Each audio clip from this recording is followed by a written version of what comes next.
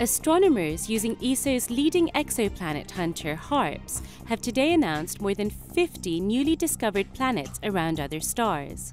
Among these are many rocky planets not much heavier than the Earth.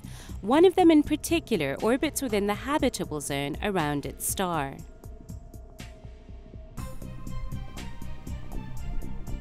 In this episode of the ESOcast, we take a close look at another major exoplanet discovery from ESO's La Silla Observatory, made thanks to its world-beating planet hunting machine, HARPS.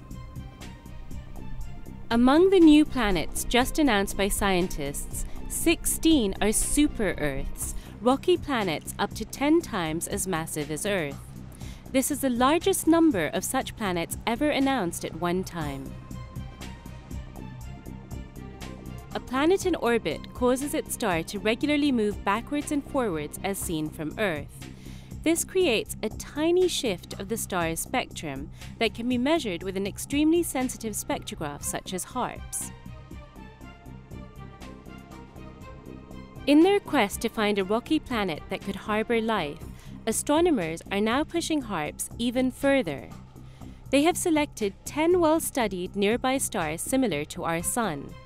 Earlier observations showed that these were ideal stars to examine for even less massive planets. After 2 years of work, the team has found 5 light super-Earths around 3 of the stars. These planets are very good candidates for future observations looking for evidence of life. One of the newly found planets, named HD 85512b, orbits inside the habitable zone.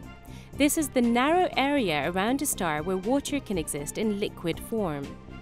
Astronomers estimate that liquid water could possibly be present on this planet if it is a rocky world that has more than 50% cloud cover.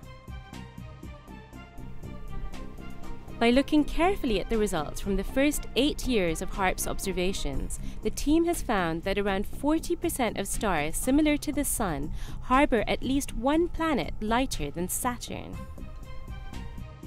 These new results lead astronomers to believe that they could soon find more super-Earths in the habitable zones of their stars with HARPS.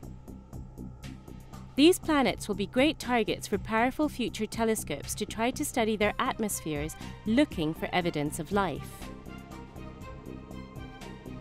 Thanks to HARPS, the search for another Earth elsewhere in the galaxy is picking up pace.